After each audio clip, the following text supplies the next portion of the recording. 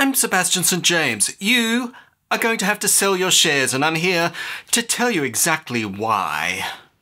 You have been told to buy and hold shares. Find good companies, buy them, and then hold them for life.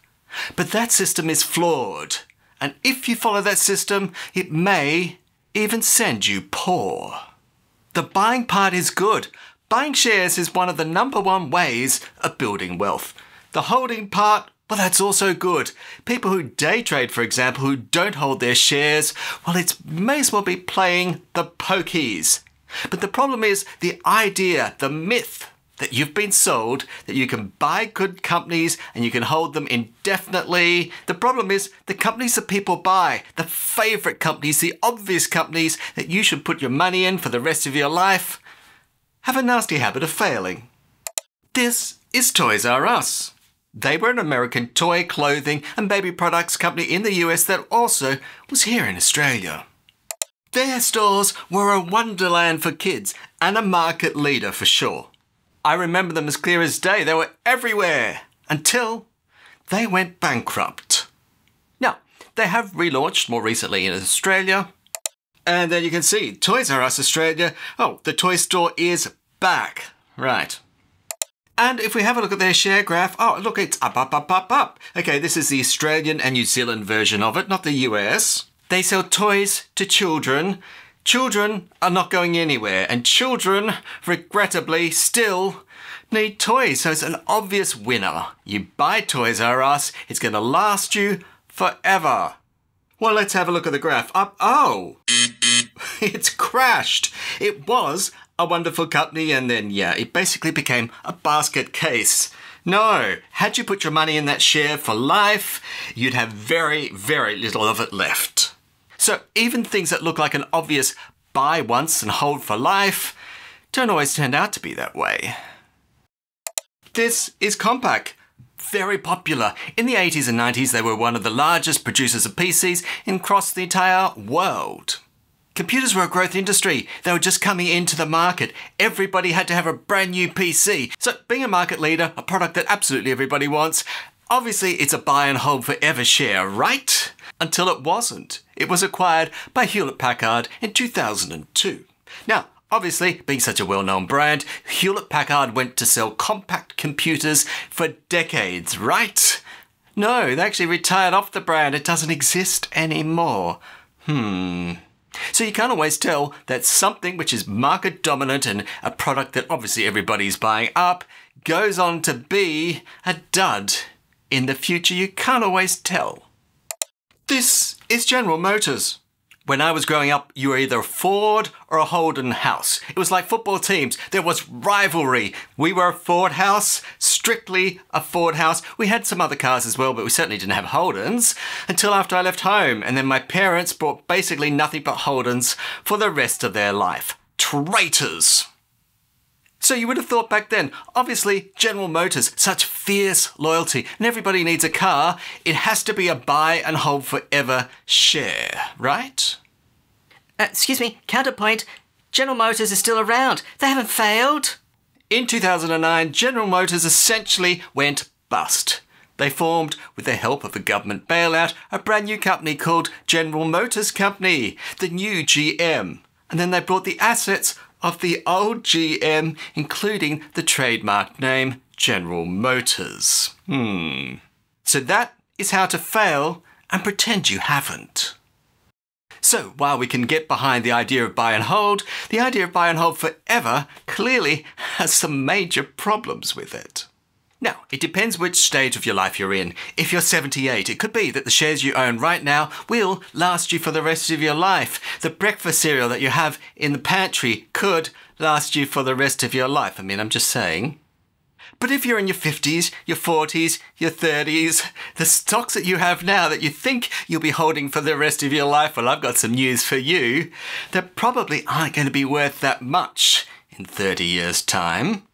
But of course, it does depend on the company. So you need to be reassessing your stocks, say once a year, and say what is still relevant now. What technical advantages do they have? What moats do they have? Are they still growing? Now, I showed you a few examples of companies that have failed, but you might think, well, maybe they're just cherry-picked. Maybe the shares in general actually do really, really well. Other than the occasional one which will fail, I can buy and hold shares for the next 30 years. No problem. Well, let's look at the data.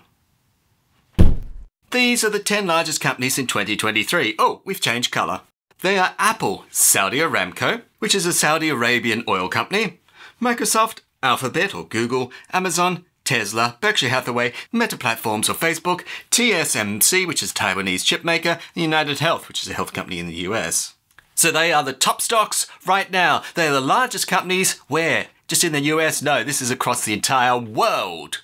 So obviously you can just buy them and hold them for the rest of your life, right? Which ones would you be willing to buy and potentially hold for the rest of your life? But as powerful as I am in local financial data circles, I'm still as yet unable to see into the future. But what I can do is to see into the past. These are the 10 largest companies in 2022. Okay, so that's last year. 2023, well, we've only just a couple of months into it, so I'm not surprised very little has changed. But let's see. So the top stocks are all the same. Nvidia, whoa, at number 8. Where did that come from? That's not even on the list today, but last year, yeah, it was number 8. And Meta Platforms, oh, it's dropped by 2 positions. Okay. Still in the top 10, but not doing well. And United Health, gone. Let's have a look at the largest companies in 2021.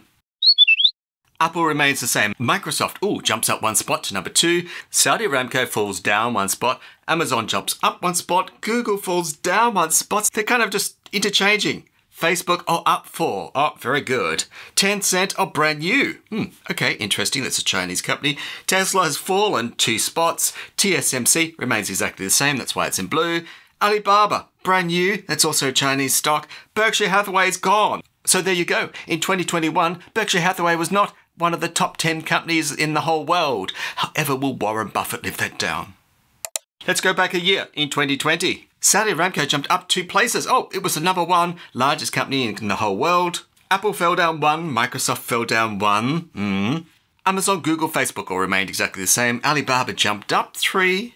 Tencent jumped down 1. Berkshire Hathaway, oh, it's new. It's come back onto the market at number 9. Visa, brand new. We haven't discussed Visa at all, and here it is at position number 10. Outgo, Tesla. That's right, in 2020, it actually wasn't in the top 10, and TSMC's gone. Wow, don't they know about the upcoming shortage in chips? Well, it's 2020. Depends exactly when in 2020 this list was taken. That's only 2 years ago. And things look a little bit different, but let's now speed it up. Let's jump all the way back to 2015. Wow, big changes here. Apple's jumped up 1 spot, it's now number 1. Google's jumped up 3 spots, it's now number 2. Microsoft, no, it remains at number 3. Brand new into our list is ExxonMobil. I remember ExxonMobil was at top for years. Berkshire Hathaway, oh, it's jumped up 4 places. Brand new are Johnson & Johnson, as in drug makers, General Electric, Wells Fargo, and PetroChina. Okay, so 1 Chinese company. Where's the rest gone? Facebook has lost 4 positions. And out the door goes Saudi Aramco, Amazon. Amazon's gone. Alibaba and Tencent, both Chinese companies. And Visa's gone. Oh, you only stay for 1 year? It's nice seeing you. That was in 2015, like 7.5 years ago. And yet no Amazon in the top. Who would have thought? Let's jump back 5 years to 2010. ExxonMobil has jumped up 3 positions, now number 1 in the whole world. PetroChina jumped up 7. Wow. Okay, so it's all about fossil fuels. Microsoft, no, remains at position number 3. ICBC is brand new. Apple's lost 4. Ooh, interesting. BHP's brand new. Oh, an Australian company, number 6 in the entire world. Aussie, Aussie, Aussie. Oh, how exciting. Of course, that's history. It's not now, but still, how exciting. At number 7, Petrobras, as in Brazil. Next is China Construction Bank. Walmart, oh, brand new to the list. And China Mobile is brand new as well. Out the door goes, oh no, it's Google. Doesn't exist anymore. Berkshire goes. Facebook out. Johnson & Johnson out. General Electric out. Wells Fargo out. Now, in fairness, some of these are tech companies that perhaps weren't around then. So they may have only been gone out because they were newly created. I mean, you can look up the dates and find that out for sure. But this is what happens. New technologies come. they displace old technologies, and therefore there's a bit of a cycle. So brand new things can disrupt old established things, as we're seeing.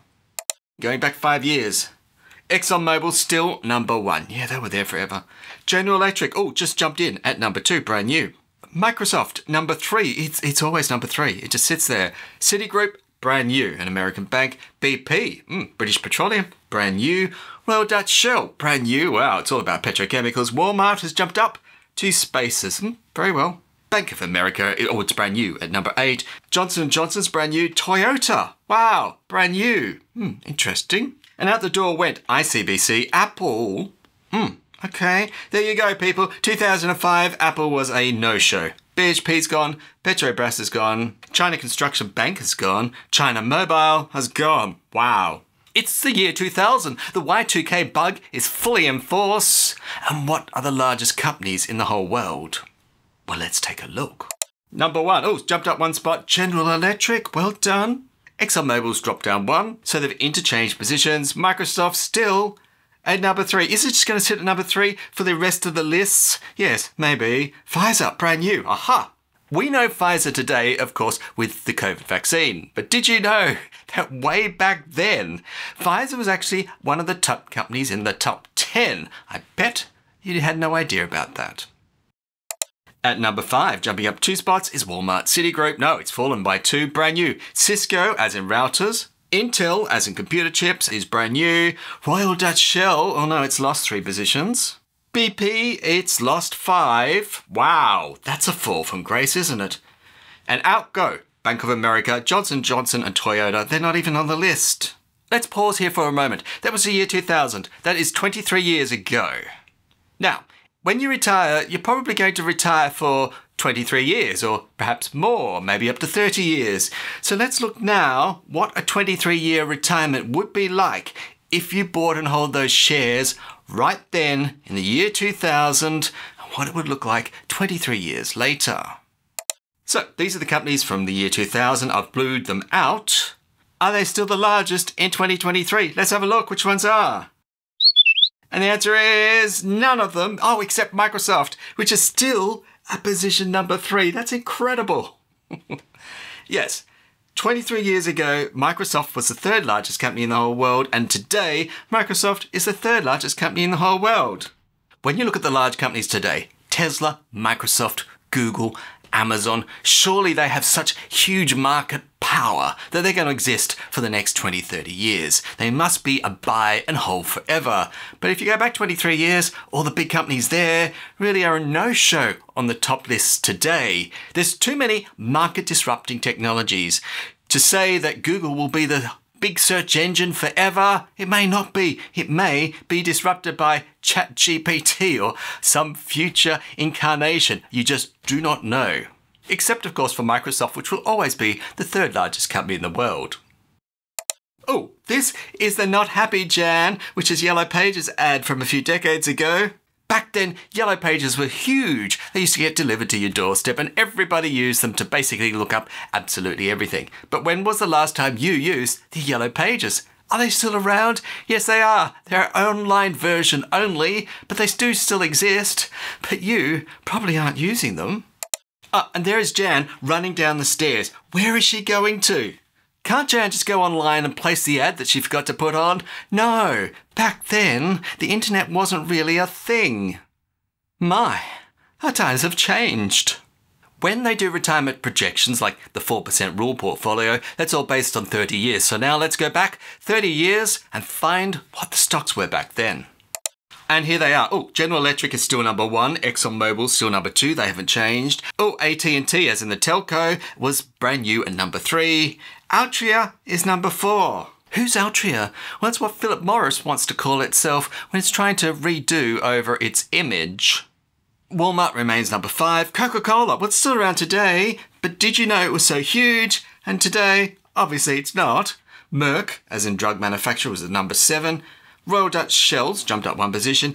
NTT, which is the Japanese telecom, is brand new, and IBM. Wow, here you go, got to mention at number 10. Yeah, not so much today. Out the door goes BP, British Petroleum, Citigroup, Cisco, Intel, Microsoft, and Pfizer. They all were not big in 1993. So, there you have it. The shares that were big 30 years ago, none of them, not a single one, is actually in the top 10 today. But there could be number 11 or number 12. Maybe they're still really, really big and they're just sort of hiding underneath that number 10 position and therefore they're not showing. Well, let's find out exactly where they are today. Here it is, the big reveal. General Electric, oh, number 154. Oh, no, 2 thumbs down. That's right, that's why I've coloured it red. ExxonMobil, number 13. Well, it's not in the top 10, but it is, say, in the top 20. I'll give that a green. I would say that would have been a good investment over the last 30 years.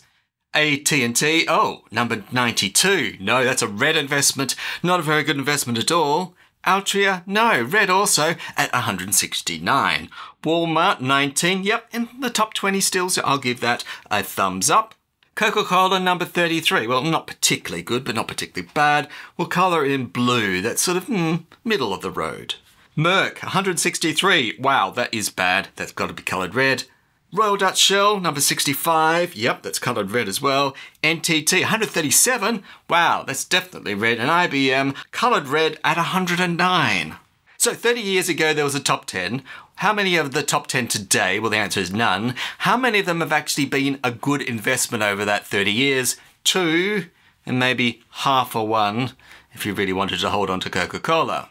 So if your plan is to approach retirement and buy an amazing portfolio of stocks, what you're going to find is halfway through your retirement, those amazing buy and hold forever shares probably aren't going to be doing so well, and therefore some you might want to get rid of. And let's say if your partner, your wife outlives you at the period of 30 years, the shares that you bought at the very beginning of your retirement, based on the statistics of the small sample that we looked at today, only 20% of them will still be worth holding on to. So, buy and hold, yes. Buy and hold forever, probably not so much. Not only the shares from 30 years ago are much worse off today, pensioners are much worse off today. Click here to find out why, or if you've seen that, click here.